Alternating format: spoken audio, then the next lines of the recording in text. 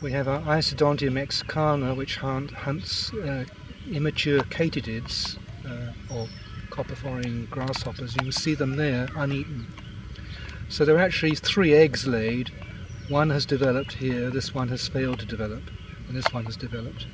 And these may be just leftover food from this first one.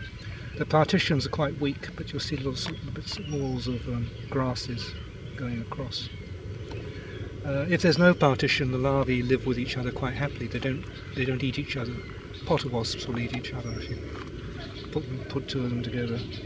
The potter wasp nest next to it, the Ancistraceres type, another katydid provisioning wasp, the Isodontia mexicana, another one of the same thing.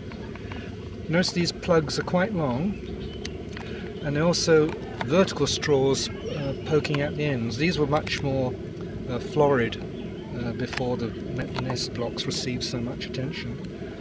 And they prevent Osmiolignaria, the bee we saw earlier, from digging out the nest. There are conflicts between the Isodontia and the Osmiolignaria over space. So the Osmiolignaria are very rapacious and they'll actually dig these out. If there's protruding straws, the Osmiolignaria don't seem to manage to do it. If it's just this cross wall, Osmiolignaria can do it. What are they making the walls out of? Cut grasses or sedges. Okay. And over here we have a spider wasp, Tripoxylon latitas, which you can identify confidently from the shape of its cocoons.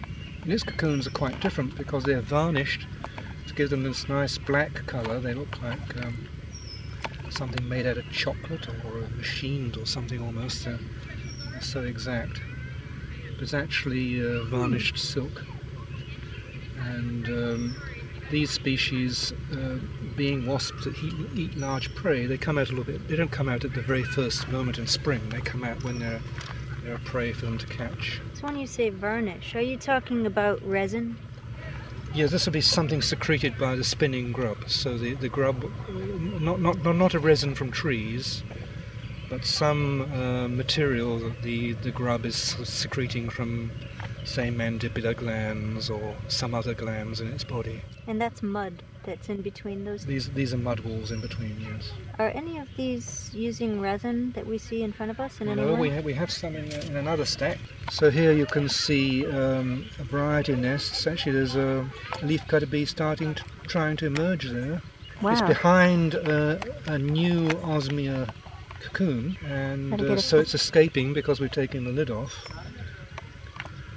But in nature it would either die, being unable to get into the very tough cocoon, or else it would succeed and die within the cocoon, or else it might be just lucky enough to get all the way through the cocoon and emerge successfully.